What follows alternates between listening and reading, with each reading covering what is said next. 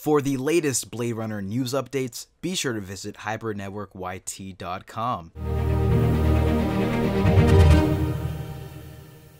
What it do, ski guys? It's Farewell34 here with a brand new Blade Runner topic video. For this one, since Blade Runner 2049 is just around the corner, coming out in a few months, I thought we'd go talk about another Blade Runner movie in the universe that not many people may know about. So for this one, we're gonna talk about Soldier, the Blade Runner sequel that you never knew existed. So let's go get into it. So essentially, Soldier is the 1998 action film starring none other than Kurt Russell, and he's playing the character of Todd 3465, who's a genetically engineered and super trained soldier. The film is supposed to be set in the year 2035. Despite Todd's level of training and expertise in combat, the film follows him and his group as they're being taken over by this more technologically advanced unit that are created to be the top of the line killing machines. Todd 3465 is left to die and on a desolate planet, and against all odds must overcome these new and improved soldiers and also protect a crash landed colony from being wiped out. Now, the premise of this sounds fairly interesting. The question now is it connected to Blade Runner? And surprisingly,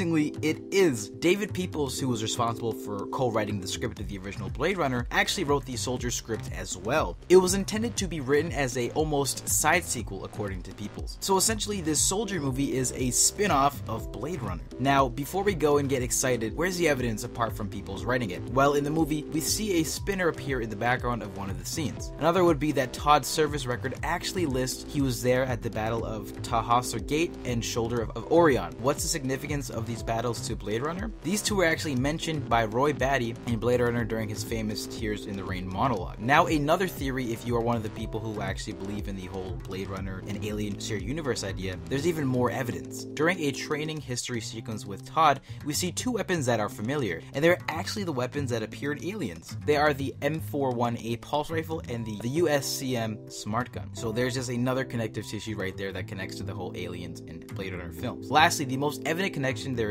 has to be Peoples claiming that the genetically engineered new soldiers that replace Todd's squad and he ultimately defeats are actually replicants. Now, these replicants were organically made to be the perfect killing machines, and we also know that the replicants were used for this purpose as well, so this does make sense. Now, this is definitely not confirmed to be canon, as nothing's been officially stated. However, just because the writer says it does not mean it actually is canon. However, there are the connections that are placed in the movies. But that wraps it up for this Blade Runner video. What did you think? Let us know your thoughts in the comment section down below. As always, if you enjoyed this video, then be sure to leave a like and subscribe if you haven't already. I'm Farewell34. I'll see you guys next time. Take care.